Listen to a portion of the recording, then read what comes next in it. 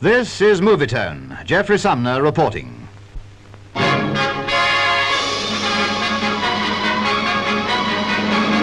It's Oaks Day at Epsom. Ladies' Day they call it too. And the Queen, with members of her family, was there, of course.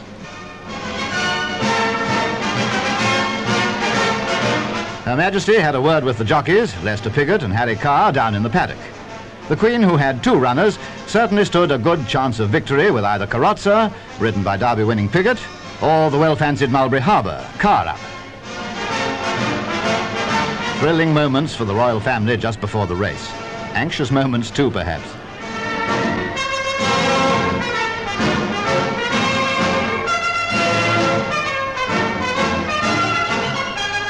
Then the field of 11 fillies were off on their 1.5-mile journey, with neither of the Queen's runners showing prominently in the early stages. It was in the run home that the big thrill came.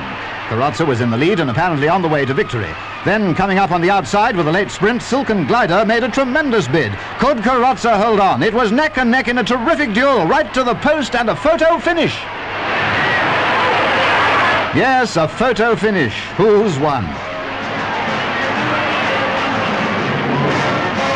The answer was Carroza, and Her Majesty was down there to lead in the winner of her first classic victory.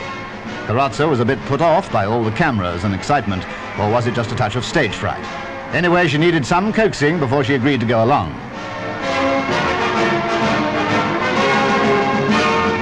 But what a triumph for the Queen, this win. Everyone was absolutely delighted.